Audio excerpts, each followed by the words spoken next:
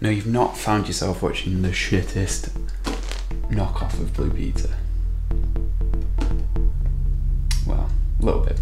But what I've got in front of me is the stuff that you're going to need to make two of my favourite kinds of backdrops.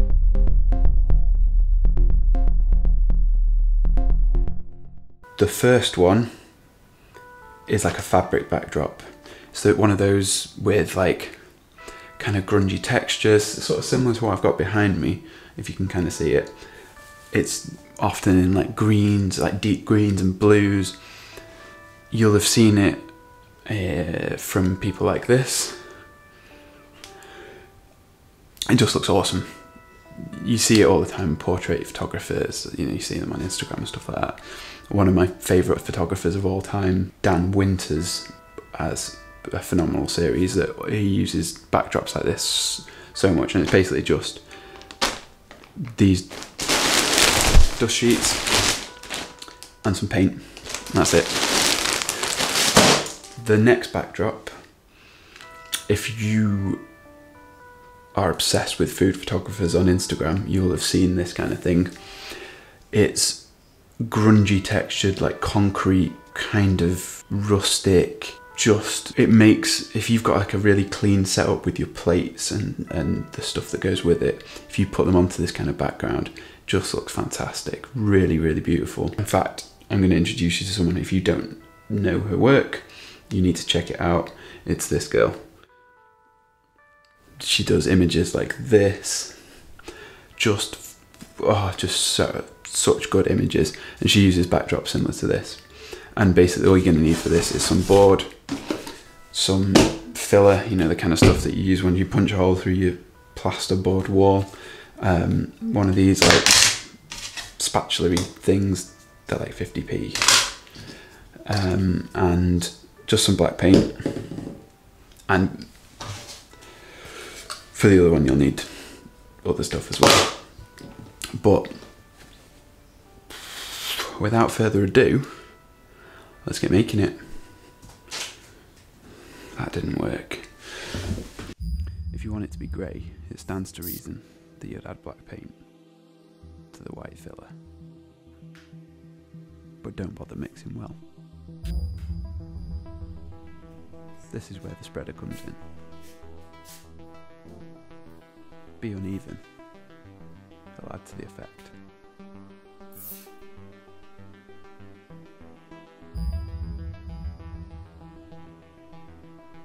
For a pure white one, leave the filler unchanged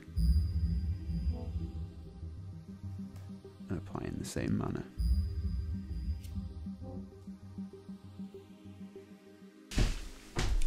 So for the fabric one, these things come in huge sheets. So what I'm going to need to do is I'm going to need to cut it down. And I'm going to do a smaller one than I actually want, just because it's going to be easier to show you the whole thing, basically. Because this studio isn't very big. And that side's not mine. That's not my domain. So let's cut this up. A sewing machine is an incredibly useful tool. Learn how to use it. Learn how to repair it.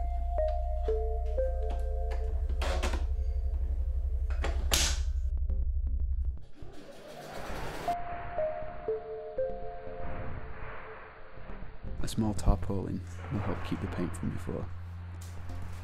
I was lucky. I could stretch this by nailing it down, but you can tape it too. Apply a coat of white liberally. This will prep the canvas.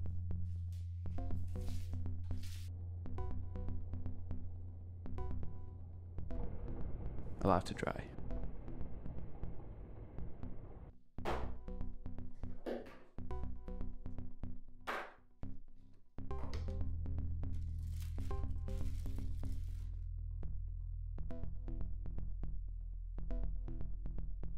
Have a colour scheme in mind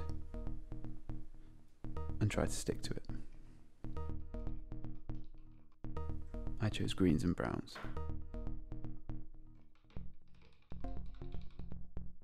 Starting from the middle, use a light paint roll it on.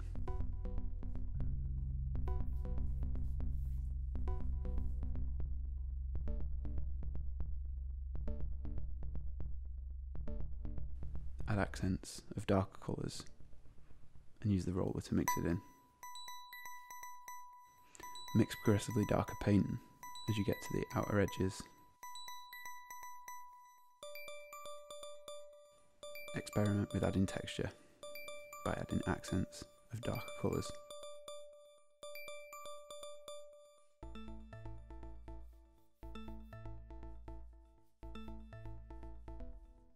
Remember that even though in theory blue and yellow make green, in practice your results may vary.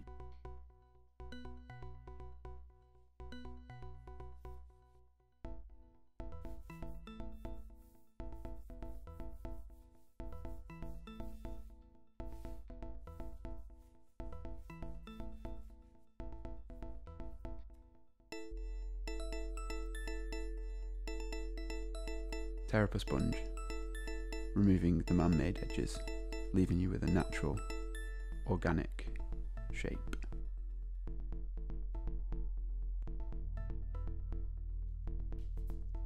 The sponge work is nearly your final layer. All that's left to do after this is to dry brush.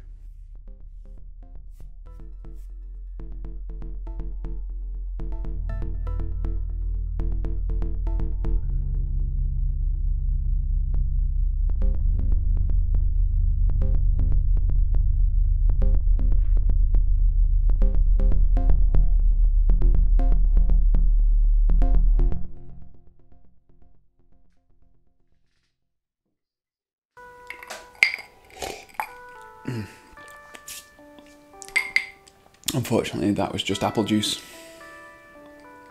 Unfortunately. So this video has taken me a lot longer to put together than I would have liked. First of all, this thing took a lot longer to dry than I expected. Then Christmas happened, and this happened.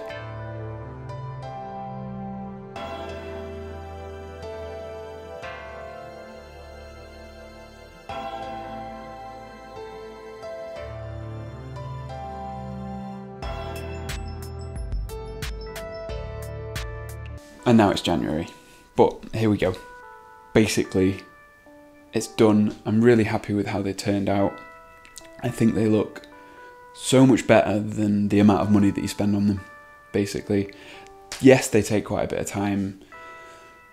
They take a little bit of sort of creativity, but, you know, for what you get as an end result, and, you know, you can scale these up if you've got the space.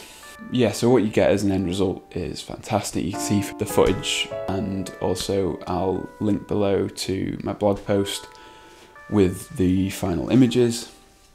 And if you go and follow me on Instagram as well, you'll see them there. The link for that is also down below. I hope you guys try these because they're great. They're really, whether you tried the fabric one or the kind of polyfiller one, I'd love you guys to send me some images. Tag me in them on Instagram or something like that. I'd love to see them. So if you like this video, check out the other two. I'll link them down below. The last two videos on shooting food in natural light, and the other sort of DIY backdrops that I did. They're pretty useful and they go hand in hand with this. And if you want to see more, hit the subscribe button, the little bell next to it as well. That'll get you, you know, notified. And yeah, just give me a like, go on, if you would. That's it from me. First video of the year, I think. Was there another one?